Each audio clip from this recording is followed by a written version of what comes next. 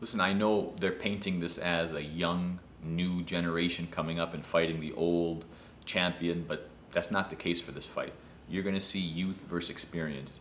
You're going to see, he's going to be fast. He's going to be strong. I don't take anything away from him. He's 4 inches taller than I am. That's not going to help him. On November 12th, you're going to see the best Amer Abdallah you've ever seen.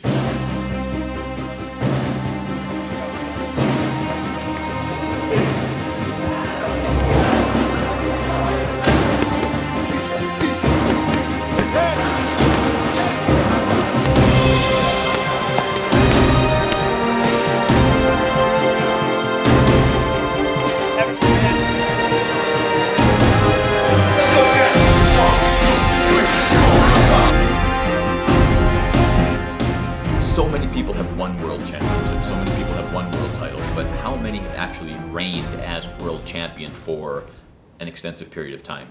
Very few, very rare. So me staying on top is what's just as important to me as me winning the title.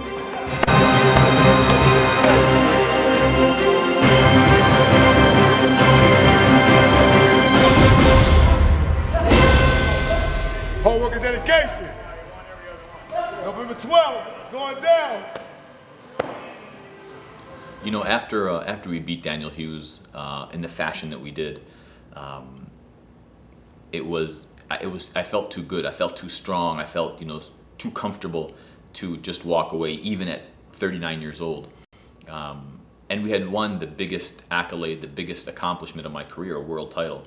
But I don't believe that winning a world title is what defines a world champion. I believe having to defend the title and having to prove that you remain on top, that's what makes champions. That's what legacies are built off of, and that's what I'm planning on doing November 12th.